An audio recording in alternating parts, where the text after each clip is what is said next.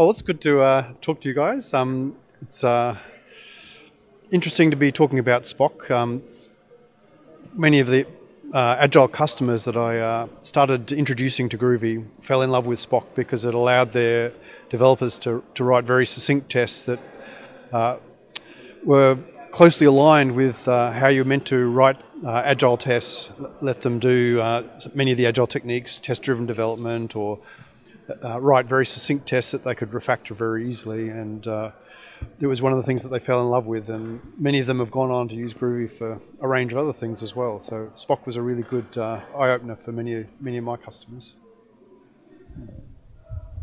Yeah, I agree. It's simply a great gateway drug to Groovy. If you want to introduce Groovy in a new company, Spock is the best way, or the most elegant way, to kind of sneak it in the back door. It's a testing framework, so you don't put Groovy into production day one. Not until people are comfortable using it, then it moves on. And I think compared to JUnit, it comes with its own mocking framework, and especially the unroll annotation and the where clause, where it's so simple to generate data-driven test.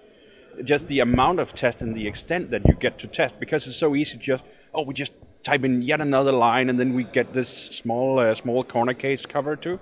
I think it's superior in a lot of ways, and that's one of them.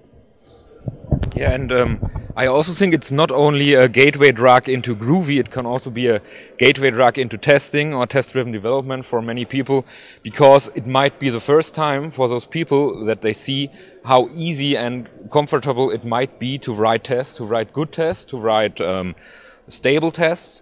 And yeah, it's really great that you on the one hand can go from this BDD style of testing to, of course, the normal, more technical unit testing stuff, and it goes through all the layers of the testing pyramid very well, and works very well in those areas. The other good thing that's been a pleasure to see is that as Spock has evolved, there's now domains within the Spock community that have specialized. So you can go get special Spock facilities for testing Grails applications, or if you want to do property-based testing with Spock, there's libraries now that you can just plug in.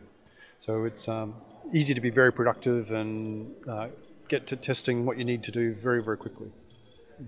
Yeah, there's something I would like to add. There is now even an extension for Spock which allows to incorporate Docker into your integration tests. Integrates with JUnit test containers library.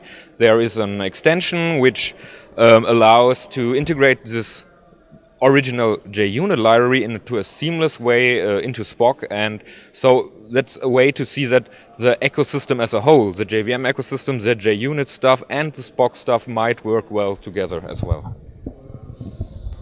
Yeah, and the entire extendability on Spock, so the test container is one. Also the Spock reports. I just noticed that a new release has been out from that, where you include the source code of your test if a test fails. That gives a very nice starting place for debugging. You don't even have to look up the test code. You get that in the test report. That's great. The other thing that's been very good is originally Spock was mainly developed by one person, but it's now stretched out to be a great community, and there's close ties with the Groovy community and the Spock community. So as Groovy's evolving, Spock's evolving to support the new versions and so on. So the new Antler parser and everything that's coming out in Groovy, we're testing that side by side with Spock tests and so on to make sure we don't break anything, and the feedback is going both ways. So that's working really well. Yeah, and I think Rob Fletcher finally is putting his last hand on the Spock up and running book, which is not just for Spock but really for testing an excellent book. Is that not out? I thought that might be. It is out, but it has been out in early release now. But I think the official version is getting very, very close now. Yeah, okay.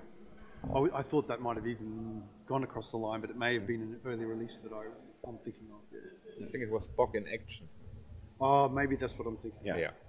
Yeah. So Konstantin's kind of hard name to pronounce. Yes. Right. Coding pipes. There is one Spock book out, and also a great book. That's Spock testing Java code, I think. Oh, right. That's how it's called. Yes. But yeah, even the documentation for Spock is excellent. So yeah, we've already mentioned it, but one of the other nice things about Spock is there's so much stuff comes out of the box. So like we said, there's in the Java world, you have to go and decide which mocking framework you're going to use, and then, do I need to have some sort of CGlib or some other thing? And there's 5 different mocking frameworks, and some of them require this particular extension, some require that, whereas there's so much out of the box with Spock, and it just works. Works with Java, so you can test your Java. It works with Groovy, so you can test your Groovy. That's a real productivity winner as well. And of course, if we think stuff like acceptance testing my application, we might be even able to acceptance test applications which weren't written in a JVM language. It would be perfectly fine to have Spock test, acceptance testing containers which are itself running Python code or Node.js code or whatever. So it could shine as well. Yeah, exactly. Yeah, and the JEB integration is excellent. It makes for such readable tests that even non-technical person can understand what happens and how it spins up the entire browser ecosystem.